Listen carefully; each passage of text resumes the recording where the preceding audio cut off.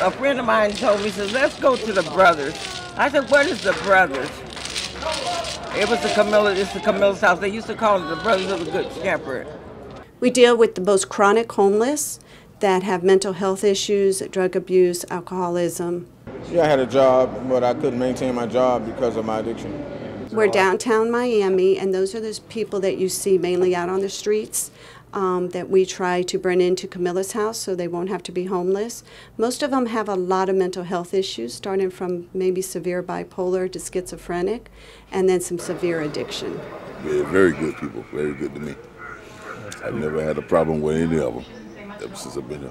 That's on behalf of God, you know, because I went to other programs, but when I came here, it's just something about this program that made it fit where I wanted to be at. I felt comfortable.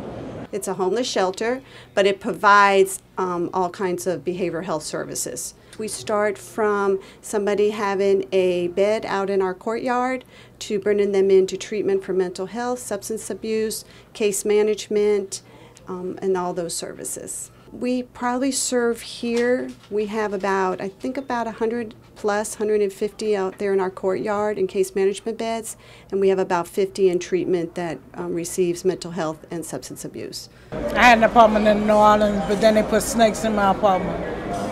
They get one-on-one counseling. They'll see a psychiatrist. We get them on medications if they need.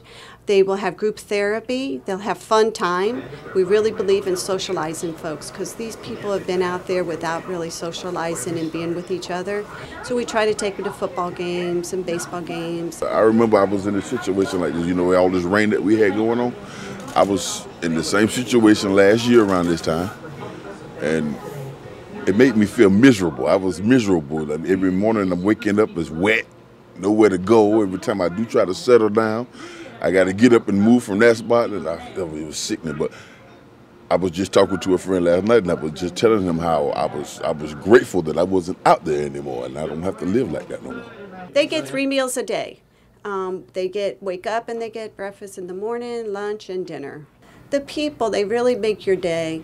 You know, I leave here. Not only do I help them, they help me.